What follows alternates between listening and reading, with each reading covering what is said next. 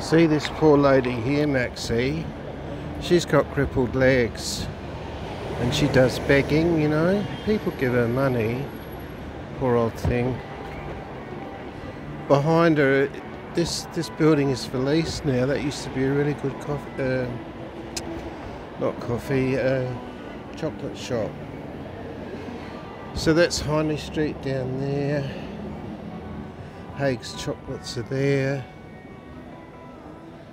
Oh God, there's an Aborigine. Those guys freak me out. That's like the one that attacked me. The one that attacked me had a beard. So that's that poor lady. Sad, isn't it? There's a lot of homeless sort of people around.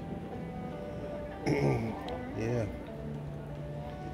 So I don't want to bump into Kenneth, and I don't want to bump into anyone today. I just want to be on my way.